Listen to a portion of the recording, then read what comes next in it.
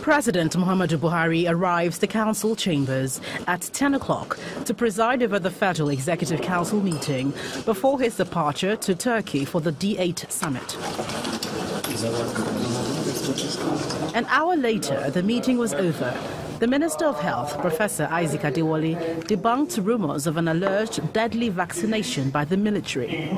The military, as part of a campaign of winning over the heart and soul of the people, will get engaged with several things. In the past, the military was noted to have even constructed roads. The military will do outreaches, measure blood pressure, talk to people. These are normal things. I referred only to vaccination.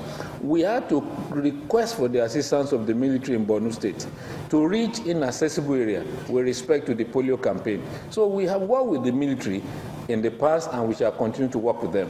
There are doctors in the military, there are nurses, and when you go abroad, some of the best institutions abroad are those ones managed by the military. So we cannot disown the military. But what I want to put across is that the military is not involved with any vaccination.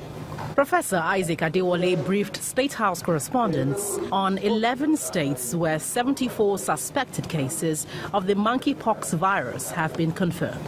We have confirmed 3 in Bayelsa State, and 12 of the suspected cases from Bayelsa tested negative. 4 suspected cases from Lagos tested negative.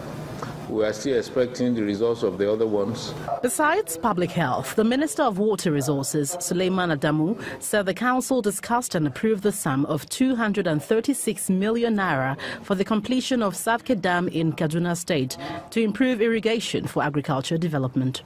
When the contractor remobilized to site, he found out that a lot of components of the irrigation project had been vandalized.